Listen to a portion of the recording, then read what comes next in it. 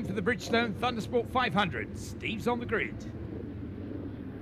So it's time for the second Bridgestone Thundersport 500 race. Steve Tomes on pole position. It's going to be a good one. A full grid of all sorts of riders, all different shapes and sizes. Robin, over to you. Fantastic. Different shapes and sizes indeed. But the one thing that is exactly the same is the machinery on these glorious 500s.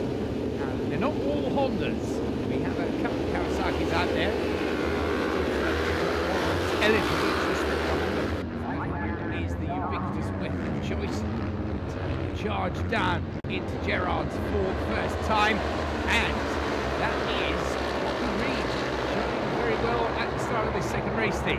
Yes, and considering he's claims he's not been on a motorcycle for 10 years, he's doing very well, but Steve Tomes has soon got his way into the front. Of course, first race was a little bit damp, so it's the first chance of the 500 we've had of the day in the dry, so keep your eyes out for the likes of Andy Lawson, 112. Tansley, of course, want to make up for that fall earlier.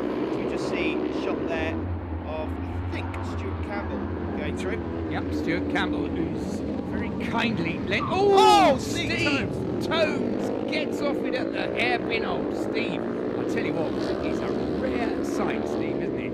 It is, yes, and luckily he gets up because sometimes those slow high sides can be really nasty. But luckily Steve's up and off. But that's very interesting. Crash there, but luckily he's walking away. Rocky Reed then it is that leads. He's got a couple of bike lengths now over second place. Just going to say that Steve Tomes parted company with the machinery there, that Stuart Campbell is the chap who's very kindly lent his spare machine to Andy Lawson, who picked up the first win earlier on, and we can see him there in that little group chasing the leaders at the moment.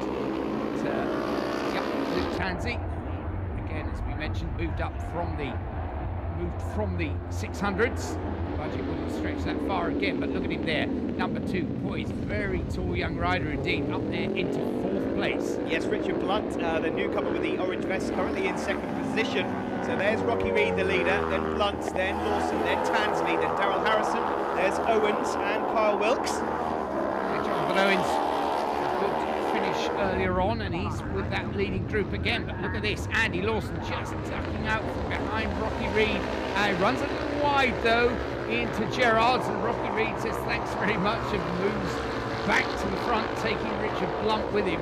Good manoeuvre by Andy Lawson, but he's lost out again there. He's back to 4th as Luke Tansey takes advantage, and look at Luke under braking. Can he get it stopped? He can. Brilliant stuff from Luke Tansey there, from 4th to 1st. And really good to see Andy Lawson, old flying Scotsman, very brave to go up the inside of 2 into Gerard's there, but he's come off worse there as he's down into 4th, but he made his way back up into 3rd again, and he's going to have to look up the inside.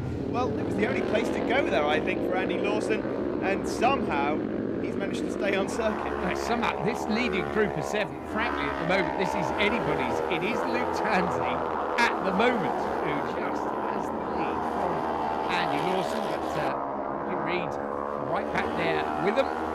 There, further back, the great thing about Thundersport 500, of course, is you get battles right the way down through the field. We said earlier it was a huge entry, which meant that the non-qualifiers had to have their own cup race. But look at this lot, a 7-way train with Jonathan Owens, number 7, tacked on the back of it at the moment. Oh, and some classic overtaking there from Andy Lawson. He takes the wide entry so that he can get the drive on the inside out of Shaw's, and manages to then go around the outside into the bus stop to take the lead. Brilliant stuff from Andy Lawson. He looks like he's having fun on that 500.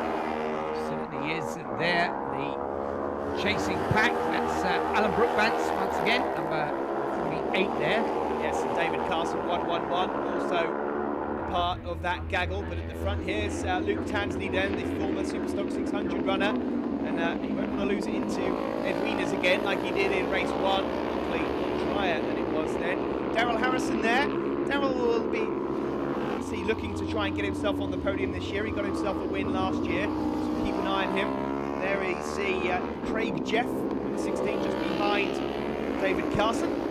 Yes, a bit of a breakaway at the front. We had 7, then we had 6. Now there's substantially 5 of them as we see the last lap flag out. And Andy Lawson has just nicked past. He holds the lead at the moment from Luke Tansey. A wonderful run by the rookie shirt there of Richard Blunt. He can't quite catch him at the flag, and that is a good win for Andy Lawson, this time pushed all the way by Luke Tansley. Fantastic season in prospect from the Thundersport 500.